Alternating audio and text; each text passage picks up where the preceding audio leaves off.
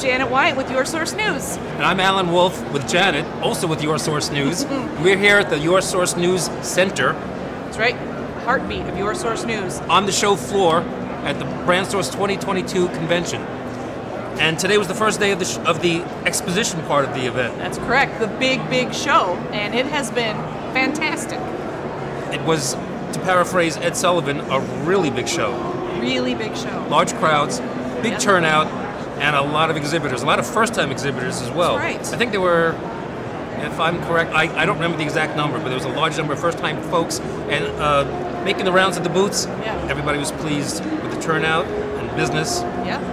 All the vendors that I talked to today were really happy with the feedback they were getting from members and the interest they were getting from members, and they had a lot of great deals, show specials for members that they were taking advantage of. That's a good point. You know, you read the headlines about inflation and interest rates and, you know, maybe recession, but I don't see any sign of negativity on this show floor. No. This is an optimistic place to be today. Yeah. So tonight is Young Professionals. Young Professionals are going to the stadium for a VIP tour and dinner, and that thing was reservations required, and it's going to be standing room only. They filled up almost immediately. That's another requirement. You have to be 40 or under.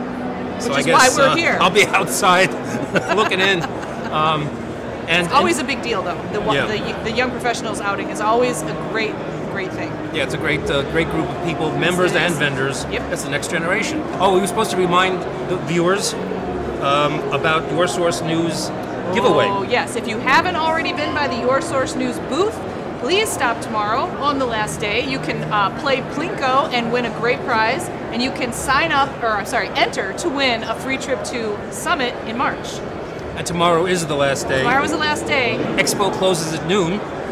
That's right. So folks have to get here early. Don't delay. Yep. Before you go to breakfast in the morning, map out your game plan. Don't miss anything, because there are great things happening here, and you don't want to miss one of them.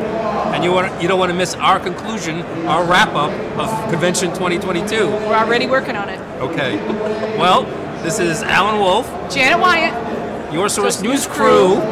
Signing out. Sayonara.